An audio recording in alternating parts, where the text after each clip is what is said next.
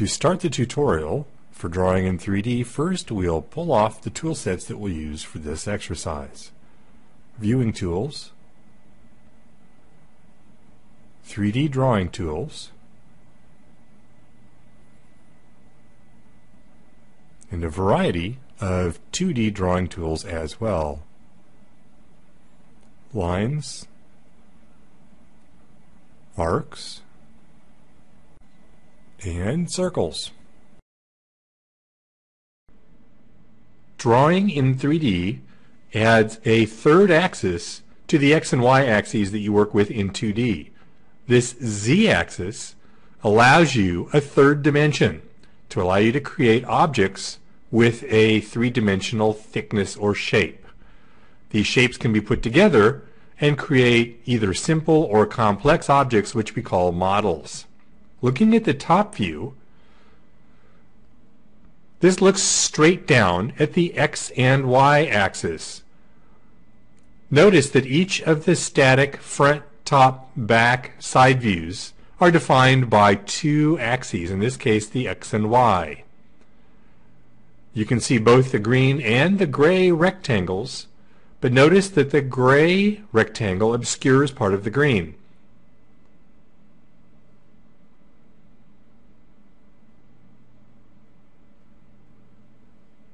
Other views, like the front, the back views, are also defined by two axes. The front view by the X and the Z axis. The back view also by the X and Z axis. However, the difference is much like looking at the back of the house or the front of the house. And similarly with the left and the right view. The left view defined by the Y and the Z axis as well as the right view.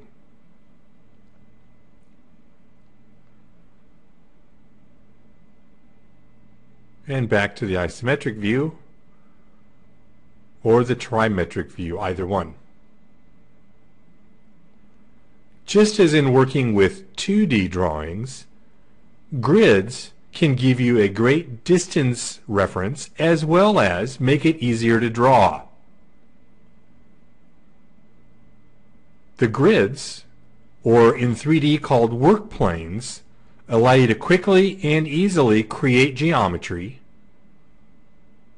with your mouse and cursor. Setting the work plane on the top view, you'll notice that you're actually snapping to this reference grid called the work plane in 3D. We'll change the work plane to side. Notice by default the work plane is drawn through the origin, or 0, 0. When I draw my cylinder now, it's drawn perpendicular to the work plane. But remember, the work plane allows you to pick points against it to define whatever geometry you'd like. Now we'll set it for front. And again, in this case, we can simply pick a point and draw out perpendicular to that point. Now in this case, we've actually picked a point on an object, the end point of that red L.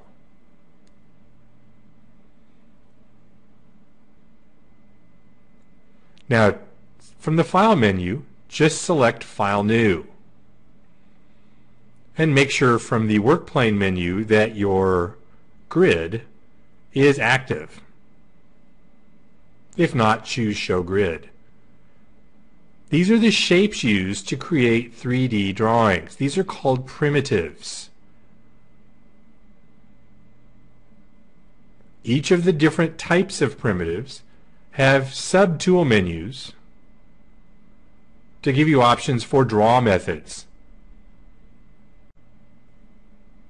We'll choose the block diagonal method, pick 2 points on the work plane or on the grid, and drag up to set the Z value.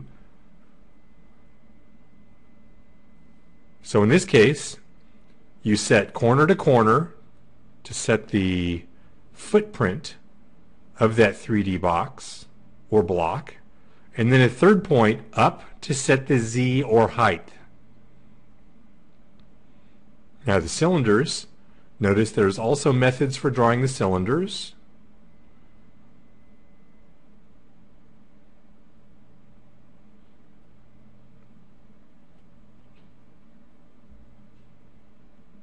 First setting the base.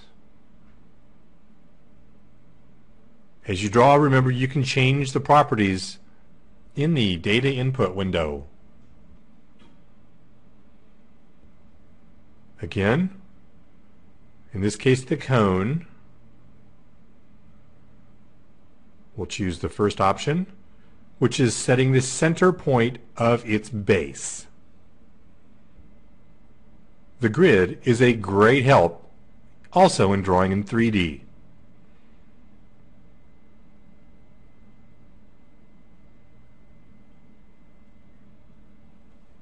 Prism. The data input window allows you to set the number of sides for this tool as well. You can select one of the primitives, go to the inspector, and change its color.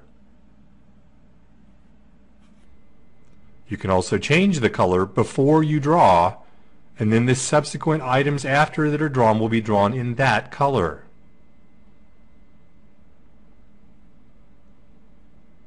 Also, to help you draw, an extension to what you've learned in previous tutorials about snapping to other points in the drawing.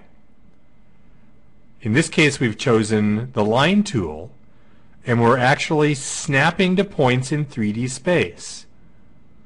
Notice we've just drawn along the X and Y plane, but we're also snapping between endpoints on the bottom and on the top of that cube. As we change our view, you'll see these lines are actually drawn in 3D space.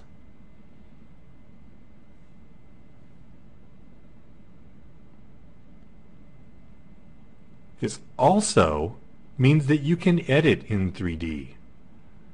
We'll use snaps, drag this block just across the grid, but also note that by grabbing it at an endpoint and then positioning it at one of the top endpoints, we can begin to start stacking them. In this case, I've taken the center of the base of the cylinder and positioned it on the face of the top surface of the prism. Select the top view, double-click on the selection tool, and delete everything in the drawing.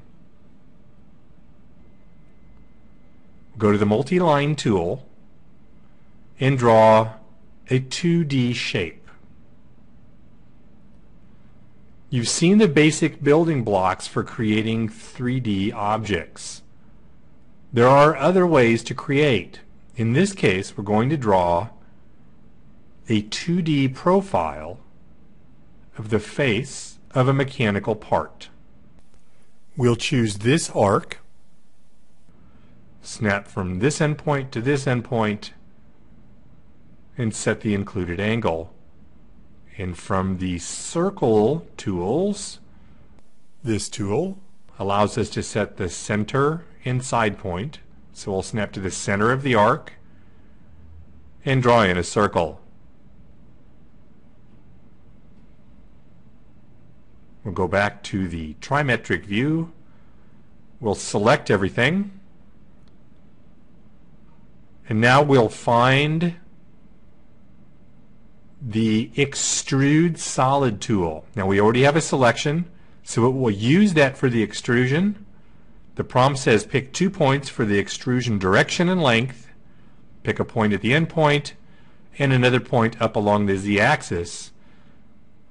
We drew a simple 2D profile, selected it, and then extruded it to create this 3D part.